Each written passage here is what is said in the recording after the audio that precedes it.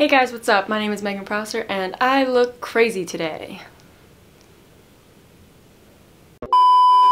Here we go. This is my video for today. We're just going to start doing my video for today.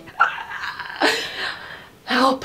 Today's video is going to be my 5 best tips to stop pulling out your hair. So this is for all the hair pullers out there again, and if you just want to become like more informed on hair pulling and how we like to stop pulling out our hair, definitely keep watching. That's cool too, but this will definitely benefit people who pull out their hair. So if you want to learn all the best tips and tricks to stop pulling out your hair, keep on watching. I'm so sorry. I'm so sorry. Tip number 1 is fake nails. So you can just go to CVS, Rite Aid, Walgreens, wherever, Target, wherever you want, and just get those like fake nails, like the acrylic ones that you just like glue on. They only last, like the longest mine have ever lasted were like 5 days. If you don't like them, they're gonna fall off eventually, but they really help to stop pulling out your eyelashes and your eyebrows. I don't know exactly why, it's just so much harder. Like when, right now I have like no nails, so when my nails are like nice and short, I can like really get to the root. But when I have the like acrylic nails, they like stop here and I'm like, especially with your eyelashes, the nails sometimes like poke your eyes, so that's not fun, so you just don't want to do it. If you want them to last longer, you can definitely go to like the nail salon and get the nail extensions, and those will last a good like 2 to 3 weeks, so that's pretty cool too. It does cost more money. Last time I went to get them done at the salon, it was $50, so it's more costly, but it lasts longer and they look nicer. Tip number 2. So tip number 2 is going to be headbands. This is for all you scalp hair pullers out there. Headbands are freaking awesome. I actually brought 2 examples of headbands that I will use.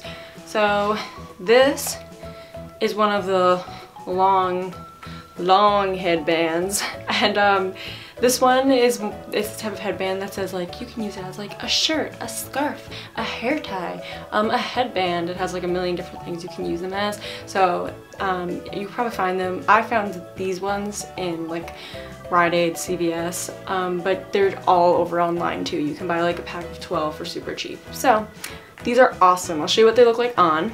You look crazy, but it's the best. Oh yes. Yes! Sometimes I put these on, since I'm like bald now, I'm like, wow, it feels like I have hair. Like, it's so weird to feel this right now. It's like my little hair. But as you can see, it covers everything. So that helps me a lot. A next headband example I'm going to show you is just, it's basically the same thing as that, but I cut it so that it's shorter. And when I had hair, I used to wear these out. I would just put it on my head like this basically, so it covered like the top and it goes all around. So yeah, so I used to wear these like this, and then my hair would obviously be out in the back, and it just helped me when I was actually out in the world to not pull, because for some reason whenever I feel the headband on my head, I know like don't go up there. Obviously sometimes I would pull with the headband in, but they help a lot to prevent it. Tip number 3. Next tip to stop pulling out your hair is castor oil. This will work with any oil really. You can use coconut oil, castor oil, rosemary oil. There's like a bunch of different oils you can use, and all of them are really great for hair growth. My personal one I like to use though is castor oil, because it's so thick and sticky that I really don't want to touch my hair when I have castor oil in. And castor oil is amazing. You can put it on your hair, your eyelashes, your eyebrows, even your skin. I've been putting it on my skin and like been looking pretty good.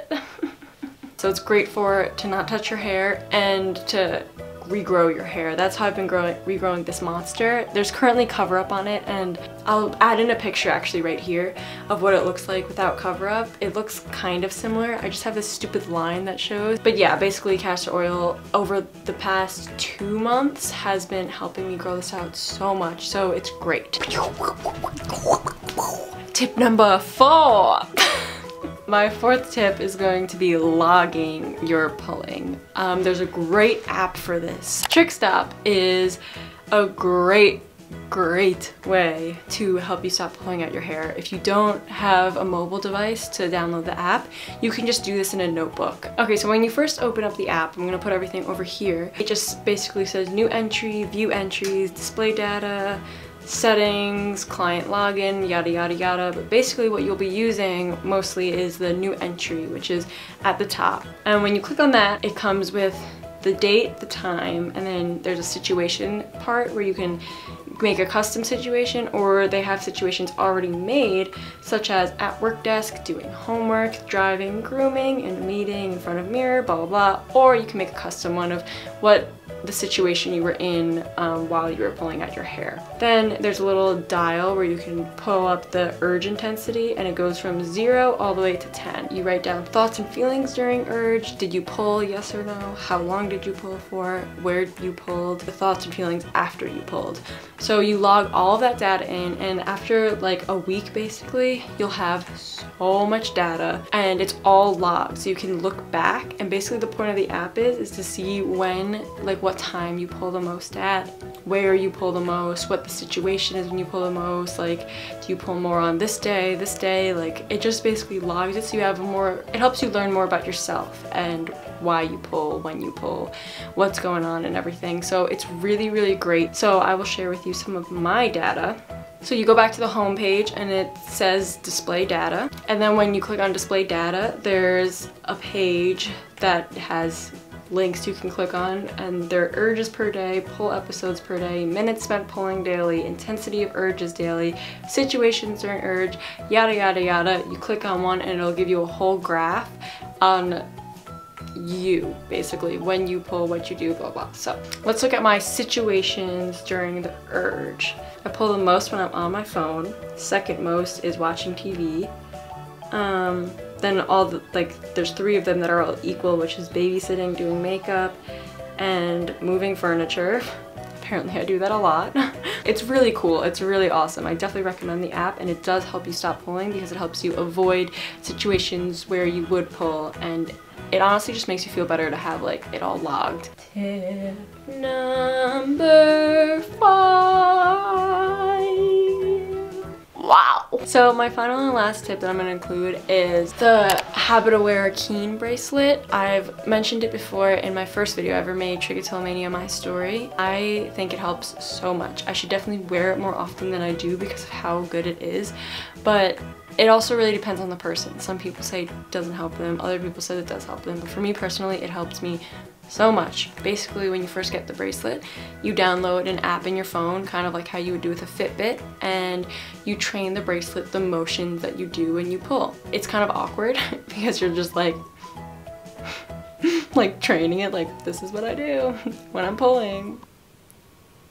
Once it learns all your motions, then it will vibrate every time you do it. It will vibrate like crazy, and the best part is that it won't stop vibrating until you remove it from the situation. So it's just really annoying and you want it to stop. The only con to it is that it is pretty expensive. It is about $150. Let me check. I might be very wrong. Okay, yeah, so I just checked. It is $150. That stinks. That part is annoying because of how expensive it is. But if you have the money to invest in it, it definitely is a great investment for my hair personally. It helped me a lot. So yeah, I would definitely look into the habit-aware bracelet. Again, I will link everything down below, but that is basically the end of my video. Those are my 5 best tips on how to stop pulling out your hair. And if you guys have any more tips, definitely comment them down below. Let me know how you guys stop pulling out your hair.